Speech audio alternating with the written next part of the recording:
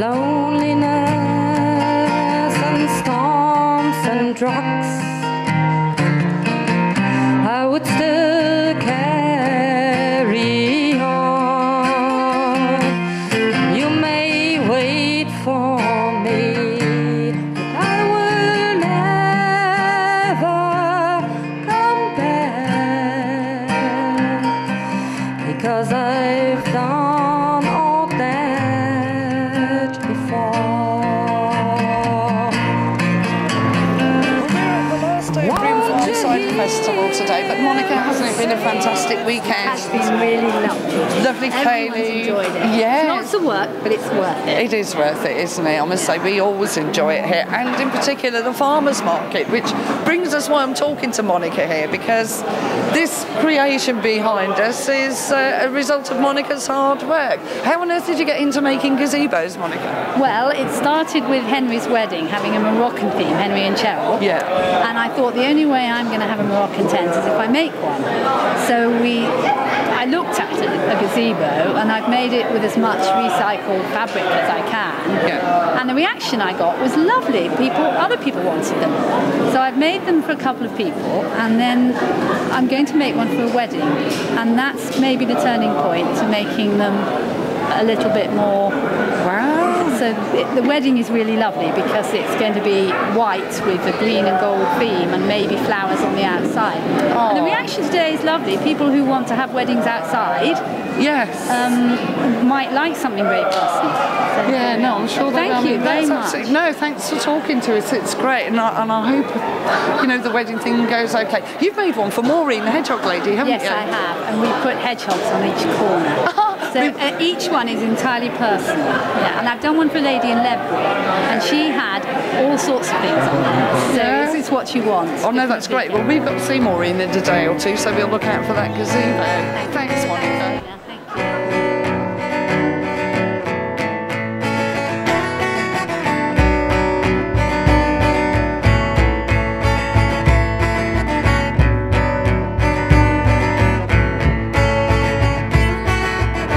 The time is surely coming, the bells are being tolled. This race is really running clean out of all control.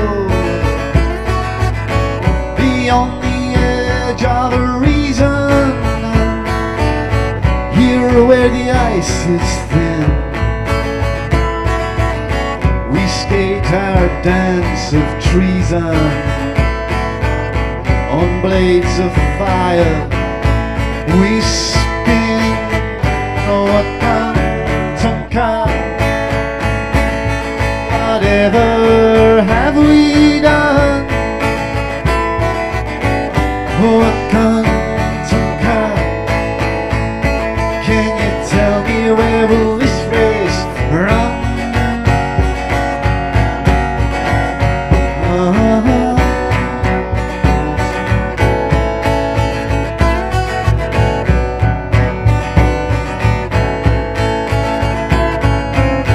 Everything was connected, we've torn it all apart. The sacred web we erected, we broke the sacred heart. Now as our sun is sinking, so the seas, they must surely rise. Today's the blood we're drinking that drains tomorrow dry. What comes to come? Whatever have we done? What comes to come? Can you tell me where does this race? This race from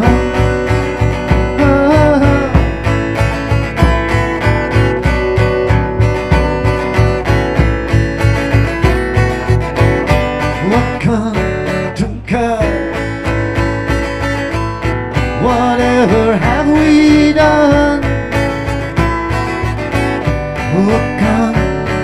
come. Can you tell me where does this race? Where does this race from?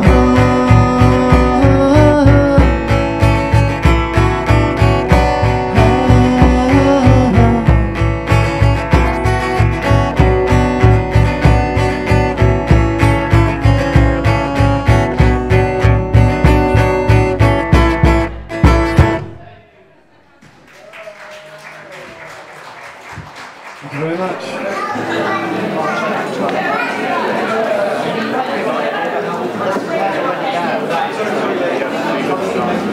Well, we're now talking to Rich of Captain Groovies, who sell a fantastic range of t-shirts. You've been here for the last 3 years, yeah? That's right, this is the 3rd year we've been here, and it's been great again, as it always is, yeah. Yeah, I mean, Alan bought a t-shirt the other, you know, the, what was it, 7% certain, 90% proof or something With a like that. picture of Einstein on. Yeah, That's the one, yeah, but I think this time he's going for, I'm not the Messiah, I'm a very naughty boy. I just love that saying, it's great. But you got t-shirts with just about everything on them, haven't you? Well, we sort of specialise in blokes with beards who like to drink cider, really, is Well, a good line for us. We do quite a good range of cider t-shirts, Yeah. which is why we decided to come here in the first place. And, Yeah. Well, I saw a football head down there, so you must have a cider head t-shirt. there is a cider head one there, yeah, which was the original one, yes, and then we did a hop head one for a while for people that prefer beer rather than cider. Yeah. And we did a football head one as well. That's great. But do you make them to order, or do you just? Yeah, we make them to order. We can do one-offs, and if people don't find exactly the right size or colour, then we can do them to order. Ah, you're Spartacus, because there's one up there that says I'm not Spartacus. It's a bloke over there with the dimpled chin. That must be well, you. I have one of those as well. Depends what mood I'm in. Sometimes, if I'm in denial, I'm not Spartacus. If I'm feeling a bit more up for it, then I am Spartacus. And you're Spartacus today. Well, thanks ever so much for talking to us, Rich, and I'm glad you've had a successful weekend. Okay, well, it's been great again. Yeah, thanks. Thanks.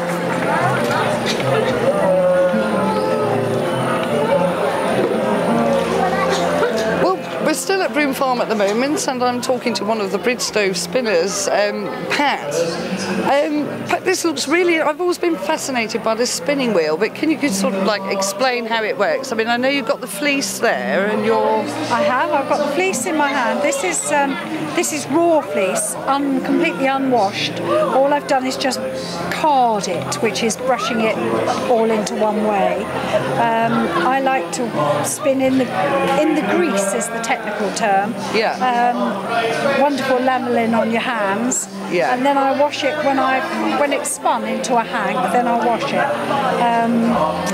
It's local fleece. This is blue-faced Leicester, which is one of my favourites. It's very soft. Yeah. Fleeces are quite easy to come by nowadays because sadly the farmers don't get any money for them when they take them to the wool marketing board. No. So it's not difficult to get fleeces, but I do spin alpaca quite a lot as well. Broome Farm alpaca? Broome Farm alpaca, yes, Wow. I certainly do. Yes, I have. I've been doing some earlier on this morning, some Broome Farm, yes, alpaca, and I am spinning it thick and lumpy because I want a bit of texture. Yeah. I don't want fine, smooth yarn. You can go to the shop and buy that. Yes. I want something with a bit more character to it, so that's what I'm doing here, yes.